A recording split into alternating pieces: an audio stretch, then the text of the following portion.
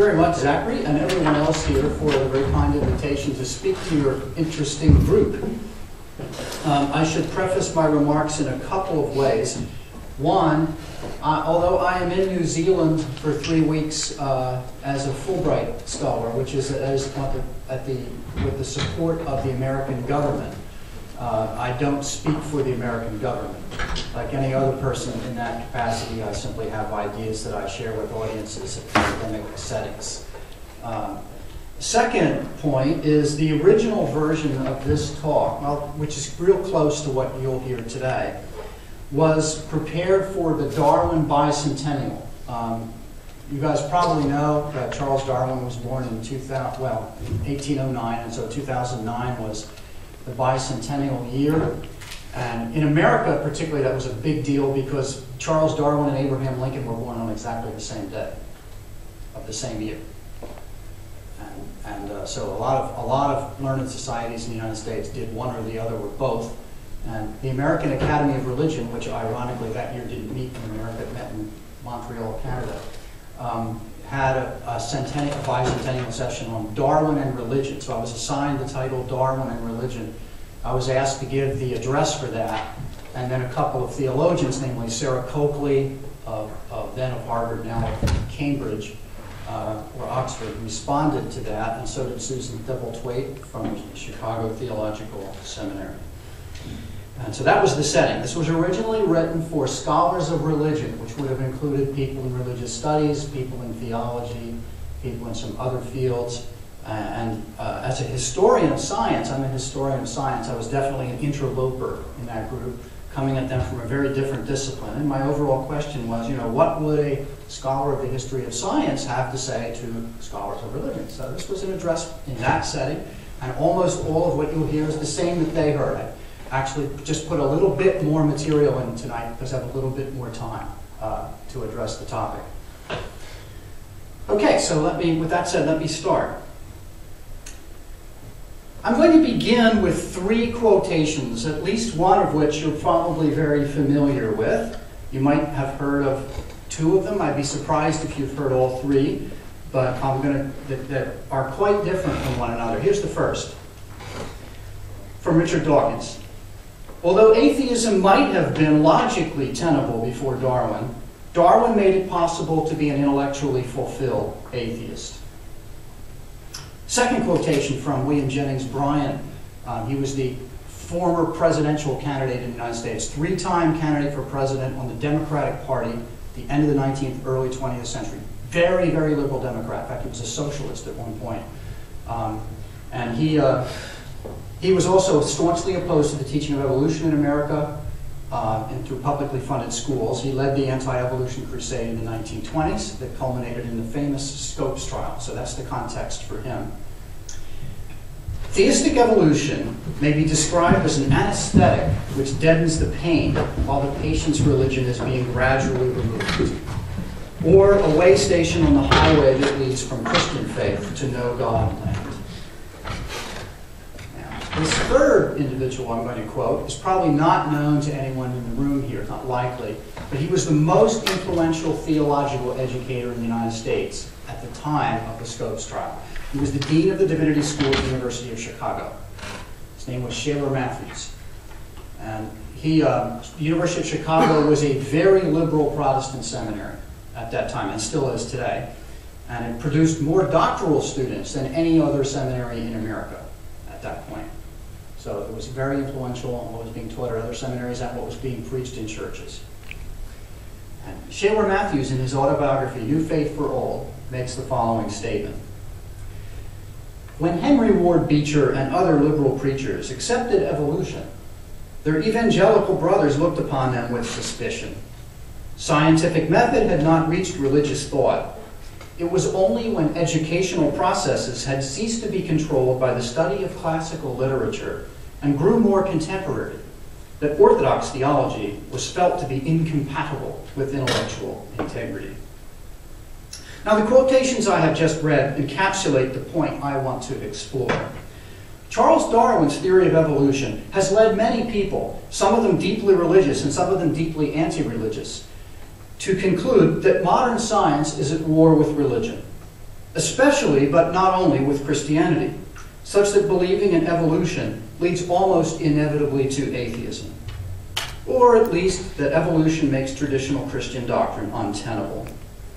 Although Darwin himself denied that his theory was necessarily atheistical, as he said, he probably came to think that a respectful agnosticism was the best that one could do. At least it was the best that he could do. Let each man hope and believe what he can, Darwin told the first American Darwinian, Harvard botanist Asa Gray, who was also the first theistic evolutionist of the Darwinian type. Since then, a lot of men, and many women as well, have hoped and believed what they could, and my assignment is to try to make sense of that. What then does Darwin mean for religion? More precisely, since I'm an historian rather than a theologian or a philosopher, what has Darwin been said to mean for religion? What might a historian of science have to say about this to an audience of others who are not in my own discipline, who don't share my disciplinary background and conversation? Well, as you might know, it is actually my own discipline, the history of science, that has led the way in debunking the very prevalent cultural myth that science and religion are engaged in an ongoing, inevitable conflict, with science winning the war for cultural and epistemic territory. Although the conflict view ultimately derives from the European Enlightenment, its most influential expression was actually American. This is one of those cases where you can judge the books by their covers, or at least by their titles. In 1874, chemist John William Draper, who taught at what is now known as New York University, published his History of the Conflict Between Religion and Science. And in 1896, the first president of Cornell University, Andrew Dixon White, published a history of the warfare of science with theology in Christendom. It's hard to say which one of these is actually worse in terms of its scholarship, but my vote goes to White. Although he was the first president of the American Historical Association, White seems to have consulted original sources about as often as he watched television. Consequently, his book is full of manufactured facts, quote unquote, invented or misattributed quotations, and unsupportable interpretations. Draper is not a great deal better, yet both books remain widely influential today, perhaps partly because the shoddy scholarship and outright nonsense they contain is central to the apologetics of contemporary unbelief. Why else would White's contribution to historical fiction be available for free download at infidels.org and Draper's book at positiveatheism.org? Now, much of my own scholarly work has been based on debunking the conflict view while helping to create a more accurate history of science and Christianity. So why then have I begun this talk by quoting 3 examples that illustrate the presence of apparent conflict between science and Christian belief? Well, in short, because many have perceived conflict over evolution. To be sure, other things have also taken place which contradict the warfare view, and I will come back to this. But conflict has been perhaps the primary mode of interaction in this particular case. Historically, there have been 4 main patterns that still govern most religious responses to evolution today. And you will notice, by the way, that I'm including an atheist response as a religious response. I mean, one could dispute that, but that's how I see it. One is conflict, resulting in the rejection of evolution as valid science. A second is conflict, resulting in the outright rejection of most types of theism as contradictory to science. A third is conflict, resulting in the rejection of divine transcendence and the wholesale reformulation of traditional theological beliefs. This is much of the liberal Christian response, in other words, in something that looks more like a monologue to me than a dialogue, although it's often called a dialogue. And finally, complementarity, in which traditional theological beliefs are upheld alongside a full acceptance of modern science, either by putting those beliefs into a higher realm that is separate from scientific conclusions, or else by affirming them alongside scientific conclusions in what looks to me more like genuine dialogue than any of the other patterns. I want to look now at a few specific examples of each of these four kinds of responses. Let me begin with conflict resulting in the rejection of evolution. This is the one that's very often associated with the word fundamentalist. Now, interestingly, as you probably know, the word fundamentalist has many, many uses today, and used in many different contexts. Even, in fact, the late Stephen Jay Gould, the famous Harvard biologist, described some of his own scientific colleagues as being fundamentalists in science in a certain way, because of attitudes they held. But the original use of this word was in an American context and a particular religious context. It was actually first given a definition in July of 1920. That definition was given by a Baptist editor of a magazine called the Watchman Examiner, and his name was Curtis Laws. And the passage I'm going to really highlight here is going to be this one, from the column in which he gave this word a definition. He said that it was, he was looking for a word to describe himself and like-minded friends of his who wanted to make a very conservative response to liberal religious trends from the late 19th century, particularly to defend traditional Christian beliefs, which he described as the great fundamentals. And he said, we suggest that those who still cling to the great fundamentals and who mean to do battle royal for the fundamentals shall be called fundamentalists. That's the first use of the word in print that historians are aware of. So it has both this content to it of people who want to preserve traditional views, but who also want to do so by contesting, taking on those who want to change. Now, the people over and against this group defined itself over against another group, and the other group was calling themselves modernists.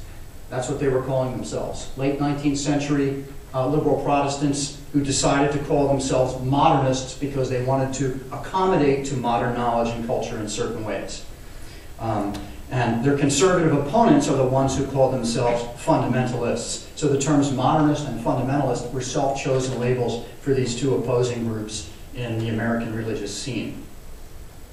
Now, issues involving science were particularly contentious, coming to a head in the 1925 show trial of John Scopes for teaching evolution in a Tennessee high school. Incidentally, in that show trial, everyone in the room, including the defendant, wanted a conviction. The purpose of that, say it was a show trial, Scopes himself as a substitute science teacher wasn't even sure he taught evolution, but they wanted to convict someone for teaching evolution intentionally in order to try the constitutionality of the law itself. And so that the initial trial was a set case with everyone hoping for a conviction. In fact, even the attorney defending John Scopes, Clarence Darrow, was concerned at the end that maybe the jury might not find him guilty. He asked the judge to make sure the jury found him guilty. Okay? But I could tell you a lot about that, but that's not my topic tonight. William Jennings Bryan, the fundamentalist leader who assisted the prosecution, whom I've already quoted here this afternoon, said, as I quoted above, that theistic evolution was an anesthetic which deadens the pain while the patient's religion is being gradually removed, thus shortcoming any serious attempt at productive conversation. As Bryan told the editor of a fundamentalist magazine, evolution was the cause of modernism and the progressive elimination of the vital truths of the Bible. That's what Bryan said about it. The Christian who accepted evolution, in his opinion, would almost inevitably descend a staircase of increasing unbelief on which there was no stopping place. Those are Bryan's words, no stopping place short of atheism. That's a vivid image that a fundamentalist cartoonist, a former political cartoonist from Chicago, named Ernest James Pace, soon converted into this particular cartoon that you see here. This cartoon was first published in, actually the date should be 1924, it's a mistake on my slide, to a frontispiece of a work of William Jennings Bryan's called 7 Questions in Dispute. And it shows what, in Bryan's view, what evolution would do to Christian belief. A student with a Bible in his hand, stepping from the step saying Bible is not infallible to man is not made in God's image. A minister stepping from no deity, that means no deity of Jesus, to no atonement. And a scientist stepping from agnosticism to atheism. This is how Brian set up this cartoon in a letter he wrote to the editor of the publishing house that produced this book. And so for Brian, even though these were drawn as steps, it was a slippery slope. As he said, there is no stopping place on this. Now two of Brian's concerns about evolution are illustrated here. His fear that evolution undermined biblical authority and thereby Christian doctrines, and his fear that evolution represented the nose of the camel of naturalism, entering the tent of a religion founded on supernatural events. This latter concern about naturalism is evident in another cartoon by the same cartoonist that you see here. This is the idea that if scientists particularly, but also biblical scholars, if they assume that miracles can never happen, they will dismiss any evidence, any amount of evidence for the miracles of Christ, for example. And this mounts then to a form of being science falsely so-called. I won't go into that tonight, this afternoon. It's a long story. That science falsely so-called term, I can answer questions about it after if you like. But in Brian's opinion, and the opinion of most fundamentalists at the time, true science had to be distinguished from false science. And true science never wears blinders, as this cartoon has it. Never assumes that miracles are absolutely impossible. And modern creationists echo Brian on both of these points about evolution being the cause of a descent from religious belief into atheism, and of evolution inappropriately ruling out the possibility of miracles. So I'm going to skip over that now without further comment. Brian also believed that evolution had led to cutthroat capitalism in America. I mentioned before that he was essentially a socialist for much of his political career. He believed, for example, in the public ownership of banks. He just didn't live long enough to see that in the United States.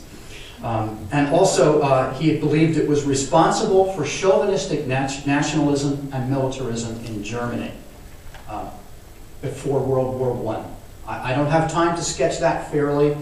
I can come back to that at the end if you want. But suffice it to say for Brian that it was the religious liberals, not the fundamentalists, who were keen on eugenics and other forms of social Darwinism during the Scopes era. In fact, Ben Stein's recent film Expelled, which many of you may be familiar with, tried to connect Darwin directly to Hitler in a way that reminds me of Brian's concerns. Now, other religious objections to evolution need to be mentioned. The leading American theologian of the 19th century, Charles Hodge, professor at Princeton, said in 1874 that Darwinism is atheism. That's the term he used, specifically because natural selection denies design. Philip Johnson, the founder of the modern intelligent design movement, says precisely the same thing. But even pre-Darwinian forms of evolution that were clearly and deeply teleological, that is, that were purpose-driven forms of evolution, were sometimes said to be atheistic and seen as threatening to Christianity. Like Brian, some critics of those theories believed that biological continuity between humans and other animals threatened the idea of the image of God and undermined the basis for morality. Thus, for example, Adam Sedgwick, who took Darwin on his geological field trips at Cambridge and taught Darwin about the young science of stratigraphy, identifying various geological layers. Really Darwin's first teacher in geology, and Darwin began his career in geology, not in biology. Sedgwick responded to a publication from 1844 called The Vestiges of the Natural History of Creation, which was an early, very non-scientific form of evolution. And Sedgwick responded to this in the following words. He said, "If the book be true," he told Charles Lyell, the geologist, "if the book be true, the labors of sober induction are in vain. Religion is a lie. Human law is a mass of folly and a base injustice. Morality is moonshine. Our labors for the black people of Africa were works of madmen. He's referring there to the end of the slave trade. And man and woman are only better beasts. Also, the enormously popular Scottish evangelical writer, Hugh Miller, who wrote 10,000 words a week for various publications that he edited, saw a common ancestry of humans and other animals as a frontal assault on immortality. If humans are continuous with animals, he wrote, we must believe either the monstrous belief that all the vitalities, all the living things, are individually and inherently immortal and undying, or that human souls are not so. The difference between the dying and the undying, between the spirit of the brute that goes down and the spirit of the man that goes up, is not a difference infinitesimally or even atomically small. It possesses all the breadth of eternity to come and is an infinitely great distance. In America, the famous Hebrew scholar Taylor Lewis of Union College wrote that Chambers' book, this same book, is atheism. Blank atheism. Cold, cheerless, heartless atheism. Because it seemed to undermine special providence and divine moral governance of the universe. And Edward Hitchcock, the president of Amherst College and a great geologist before the war, had the same view. He said, we are reduced at once to materialism and atheism. All responding to Robert Chambers, a teleological form of evolution years before Darwin. Lewis and Hitchcock would agree entirely with Oxford zoologist Richard Dawkins if they were living today. So well known are the best-selling books by Dawkins, Christopher Hitchens, Daniel Dennett, Sam Harris, and others, that no one who pays attention either to the culture wars or to religion can possibly have missed them. Collectively, they have become known as the new atheists. And I think in some ways that's an appropriate term. Although the rejection of theism on the basis of evolution is not entirely new, I can't think of any historical precedent for the plethora of books and articles we're now seeing, aggressively advancing what I can only call an evangelical atheism on the back of evolution. Indeed, in my opinion, this is a new form of the religion of science. That's a term that's been used in the United States since at least 1860 to mean various different things. And I'll provide a specific example of it a little bit later on. Now, of course, Dawkins denies that he's doing religion. But of course, he really is. As Carl Giberson and the late Mariano Artigas have shown, Dawkins and several other scientists who write for large audiences are functioning effectively as oracles of science. That's their term. Oracles of science, offering readers precisely what religion has always offered: a creation story, a view of our place in the universe, an eschatology, that is a view of things to come, and a guide for our behavior. Now, it is not simply that Dawkins and company believe that evolution makes God obsolete, or even that the sort of God compatible with Darwinian evolution would have to be what Dawkins has called a blind watchmaker. As Terry Eagleton points out, Dawkins holds that the existence or non-existence of God is a scientific hypothesis, which is open to rational demonstration. And given the conclusion that he draws, Dawkins functions effectively as a natural atheologian, that is, someone who, the devil's chaplain, as he styles himself.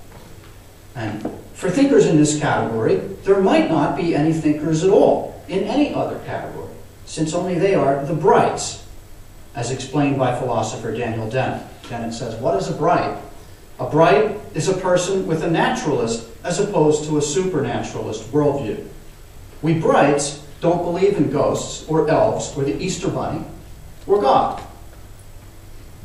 Now, the views of the new atheists are what most scholars probably have in mind when they speak of the warfare of science and religion. Now, their particular version of the warfare view is more virulent and more vociferous than the kind of view I already introduced you to a little bit earlier, the view of A.D. White, White's subtler and gentler version, and therefore it's more readily visible.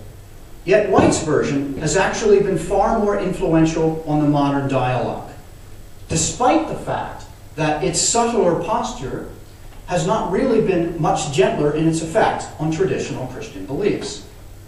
The late Stephen Jay Gould understood better than most others precisely what White's warfare thesis was really about. As Gould wrote in his book, Rocks of Ages, White did not formulate his thesis about warfare between religion and science primarily to advance the cause of science, but rather to save religion from its own internal enemies, which White, with Gould's obvious approval, saw as, quote, dogmatic theology, that combination of terms. The term dogmatic in White's book is never applied to science, even if scientists can be dogmatic. It's only applied to theology, and the term is always a pejorative. Now, Gould was right. White did not want science completely to eradicate religion. That is, he did not want science to do what Richard Dawkins would like science to do. A careful reading of the title of White's book indicates this. His book, let me remind you, was called A History of the Warfare of Science with Theology in Christendom. He thought theology, that is, abstract thinking about God, formalized doctrine. Theology, not religion more broadly, was the source of the problem. White wanted only to see the ice of dogmatic theology mount inexorably and quietly into the mighty river of advancing scientific knowledge. Now, that memorable image comes from the flowery preface that White wrote for his book while he was American minister to Russia, old Tsarist Russia, in St. Petersburg. White finished the preface to his book in the early 1890s while he was our ambassador to Tsarist Russia. And he was based in St. Petersburg, that old city on the river Neva, which freezes over every winter and then thaws again in the spring. Please listen as I read for you. Here's the Neva in the winter. Okay? So get this picture in your mind. And I will now read a few paragraphs from White's preface. This is the preface from his book, A History of the Warfare of Science with Theology in Christendom. And as I read it, I think you'll see exactly what White meant by the warfare of science with theology. My book is ready for the printer, and as I begin this preface, my eye lights upon the crowd of Russian peasants at work on the Neva under my windows. With pick and shovel, they are letting the rays of the April sun into the great ice barrier, which binds together the modern quays and the old granite fortress where lie the bones of the Romanov czars. That's the opening two sentences to this historical study. Sounds more like a novel, doesn't it? This barrier is already weakened. It is widely decayed, in many places thin, and everywhere treacherous. But it is, as a whole, so broad, so crystallized about old boulders, so embedded in shallows, so wedged into crannies on either shore, that it is a great danger. The waters from thousands of swollen streamlets above are pressing behind it. Wreckage and refuse are piling up against it. Everyone knows that it must yield. But there is danger that it may resist the pressure too long and break suddenly, wrenching even the granite quays from their foundations, bringing desolation to a vast population, and leaving after the subsidence of the flood a widespread residue of slime, a fertile breeding bed for the germs of disease. Now, I'm going to continue with the last two paragraphs in a moment, but just so we're all on the same page. The picture that White is presenting to us based on this imagery here, of course, is that the ice barrier is theology, and the rising river behind it is science. But the patient moujiks are doing the right thing. The barrier, exposed more and more to the warmth of the spring by the scores of channels they're making, will break away gradually, and the river will flow on beneficent and beautiful. My work in this book is like that of the Russian moujik on the Neva. I simply try to aid in letting the light of historical truth into that decaying mass of outworn thought, which attaches the modern world to medieval conceptions of Christianity, and which still lingers among us, a most serious barrier to religion and morals, and a menace to the whole normal evolution of society.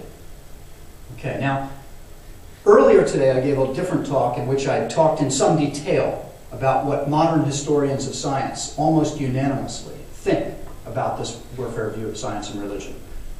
I haven't time to go into that this afternoon. You can ask me about it later if you want. The bottom line is, it's been completely discarded. It's an utterly useless construction today for writing the history of science and religion. So I'll pick up again with my text.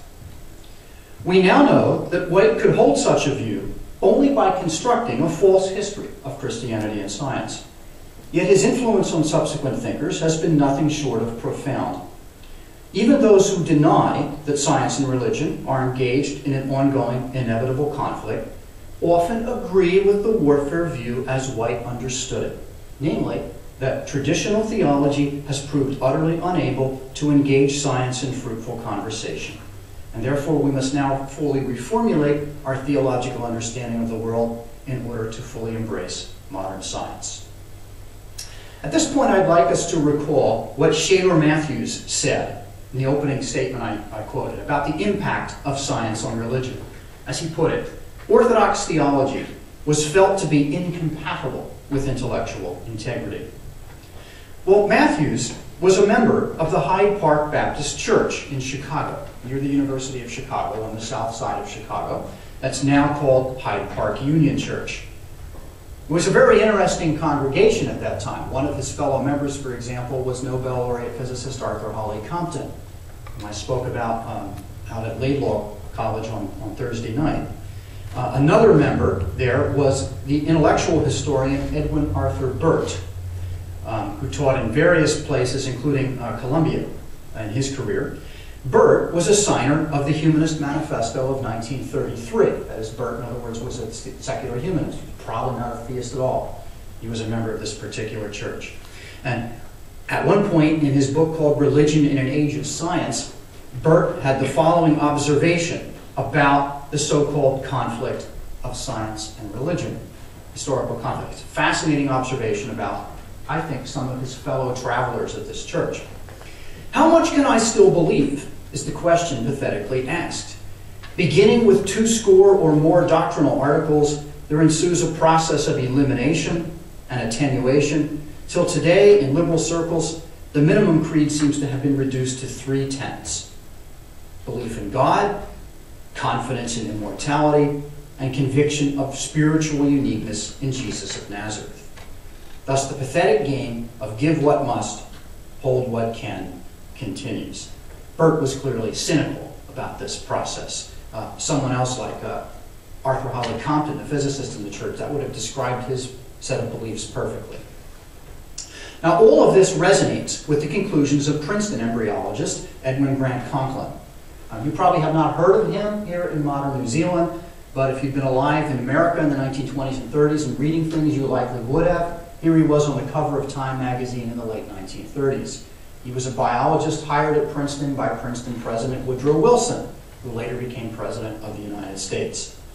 And Conklin was a leading public intellectual. He wrote for all the major opinion magazines about science. He himself slowly gave up his Christian beliefs as he accepted scientific naturalism.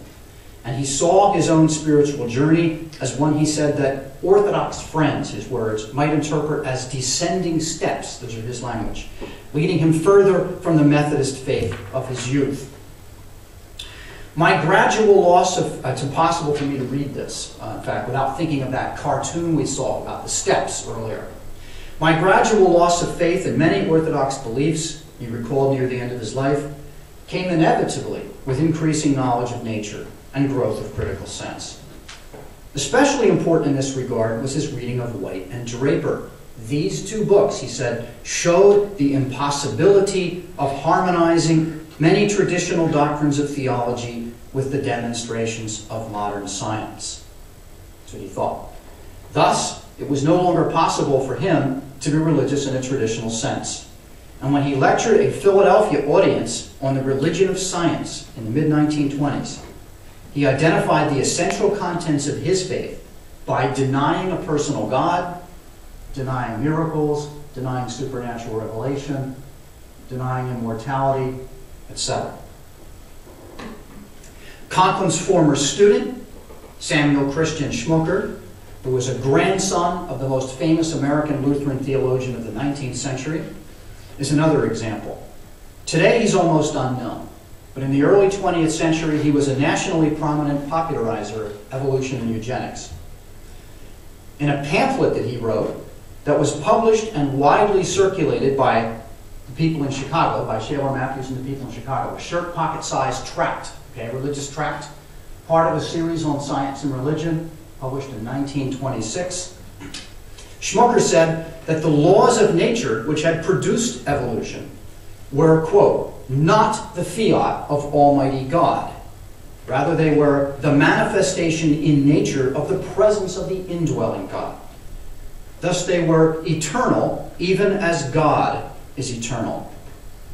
Gravitation, for example, he said, is inherent in the nature of bodies. It was not put there by a higher power. He apparently hasn't read Isaac Newton lately, because Newton's view was precisely the opposite of this. Casting aside all vestiges of a transcendent creator in favor of a wholly immanent God, he constructed an evolutionary theism that made God and the world equally old, that is, coeval is the term for this, and indistinguishable from the laws of nature and the evolutionary progress they had produced. It's hardly surprising to me that Schmucker was an advocate of eugenics, which he saw as the means by which humans could work with the immanent God to eliminate sinful behaviors. Now, in light of the examples I've just offered, it's not hard to agree with the observations of the leading contemporary scholar of science and religion, Ian Barber, that the modernists, quote, emphasized God's immanence, often to the virtual exclusion of transcendence. And in some cases, God was viewed as a force within a cosmic process that was itself divine. Yet the views and attitudes of these modernists, their attitude was that which is not scientific ought no longer to be affirmed by the Christian theologian, would fit perfectly into the intellectual world of today. As David Ray Griffin, a prominent California theologian, has noted, modern liberal theologies have achieved a reconciliation of science with theology at the expense of its religious content. Not everyone, however, has fallen victim to warfare thinking. John Polkinghorne has seen perhaps more clearly than anyone else the ongoing influence of White's attitude in modern theology. As he has said, the scientific avenue into theological thinking will seek to give due weight to science, but it would be fatal to allow it to become a scientific takeover bid, offering no more than a religious gloss on a basic naturalistic account. Now let me ad-lib a bit and introduce you to John Polkinghorne, if he's someone you don't know. He's now 81 years old, so most of what he's written, I assume, has already been written. He's an Englishman who was a professor of physics at Cambridge for many years, a colleague of Stephen Hawking, among others. And then, at the height of his career in physics, at age 49, he resigned from his position as professor at Cambridge and became an Anglican minister. He's had really then two careers, one as a mathematical physicist and the other as an Anglican priest. He studied at Cambridge himself. He studied applied mathematics rather than pure mathematics. That's what they call it when you study theoretical physics at Cambridge. And his doctoral mentor, after he finished his undergrad degree, he stayed at Cambridge, and his doctoral mentor was actually the first Islamic scientist to receive a Nobel Prize. That's Abdus Salam, the Pakistani physicist, who, as you see, got his Nobel Prize for certain contributions to theoretical physics, shown here. And then after this, he went to Caltech in California for a postdoc where he worked under a second famous Nobel laureate, Murray Gell-Mann, the founder of quark theory, and then went back to first to Edinburgh and then to Cambridge, where he taught for many years. Now, let me introduce you to Polkinghorne's ideas briefly in this way. His overall point, I think, would be this, safely summarized this way. Science, he thinks, cannot provide its own metaphysical interpretation. In other words, science doesn't come with a particular religious interpretation. In terms of theism, atheism, or anything else, science doesn't carry a metaphysical interpretation along with it. There's no obvious metaphysical conclusion from science to anything else. He's put it this way. Physics constrains metaphysics. It limits what metaphysics can say. But it no more determines it than the foundations of a house determine the precise form of the building erected on them. As he goes on to say, science offers an illuminating context within which much theological reflection can take place. But in its turn, it needs to be considered in the wider and deeper context of intelligibility that a belief in God affords. His case is simply that theology is not science, it's a larger context within which science can fit.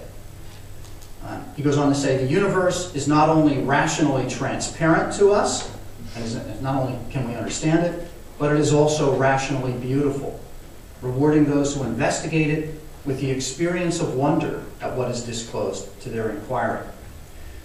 Perhaps the best way to understand his approach to this whole question is to pick up on three ideas by leading 20th century scientists. One of them is Albert Einstein. Albert Einstein is famous for saying words to this effect. You know, these are translated in various ways, but here's a translation I like. The most incomprehensible thing about the world is that it is comprehensible. In other words, why does the world make sense? Or Hungarian mathematical physicist Eugene Wigner, his bottom line question is here, and he's put it there's a wonderfully interesting essay you should Google sometime and read, called The Unreasonable Effectiveness of Mathematics in the Natural Sciences. You might say in the physical sciences, I might have a misquote of the title there, I'm not sure. But here's what he said. It is difficult, he's talking about why mathematics is so effective at understanding nature. Why is it so effective at understanding nature down deep in very subtle ways? And what he says is, it is difficult to avoid the impression that a miracle confronts us here, quite comparable in its striking nature to the two miracles of the existence of laws of nature and of the human mind's capacity to divine them. So the second question that Polkinghorne's interested in is that one. Why is mathematics so powerful for understanding nature? And the third question is based on the work of one of his most influential teachers. Polkinghorne's commented that the person who was most influential on him at Cambridge was Paul Dirac, very famous theoretical physicist. Polkinghorne's described him as the greatest English theoretical physicist of the 20th century. That's probably true. Dirac wanted to know this. Dirac put it this way: God used beautiful mathematics in creating the world. This result is too beautiful to be false. It is more important to have beauty in one's equations than to have them fit. Experiment. Dirac was famous for this kind of a priori approach to nature. The mathematics itself had to have beauty if it was to be true. So why is it that beautiful mathematics is just what we need, that kind of mathematics? So if you take those three questions together, you get a sense of where Polkinghorne is coming from.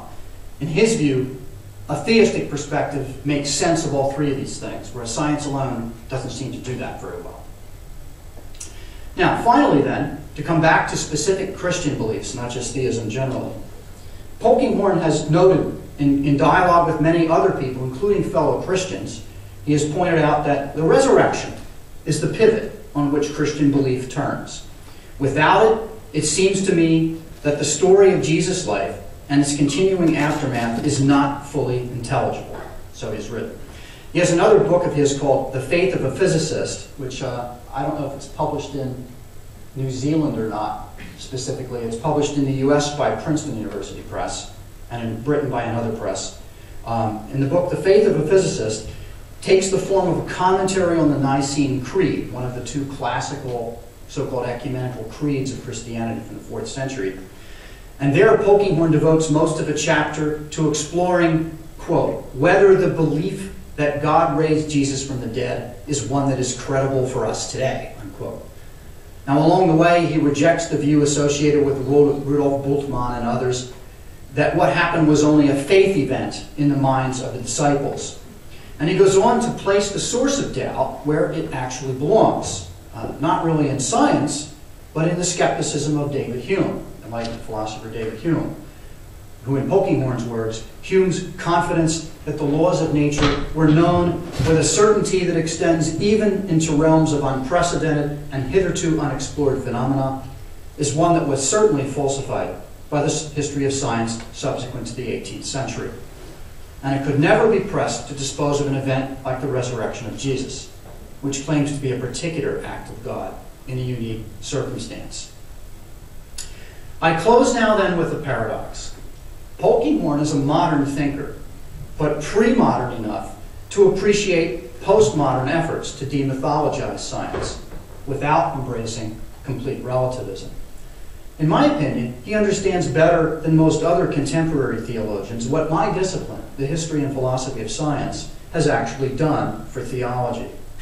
He not only understands, as many others do, that the so-called warfare model that was uncritically accepted for most of the 20th century is historically bankrupt. He also understands that this fact negates the pseudo-historical underpinning of many modern efforts to demythologize theology in the name of science. Above all, he realizes that one of the most serious consequences of the modern embrace of A.D. White, namely the flight from transcendence, has left theology unable adequately to ground Christian hope, and less able to converse productively with science as a partner of equal standing. And finally, in identifying philosopher David Hume, rather than scientist Charles Darwin, as the bogeyman, Polkinghorne advances a more helpful conversation between science and religion. Thanks for the opportunity to share these thoughts with you today.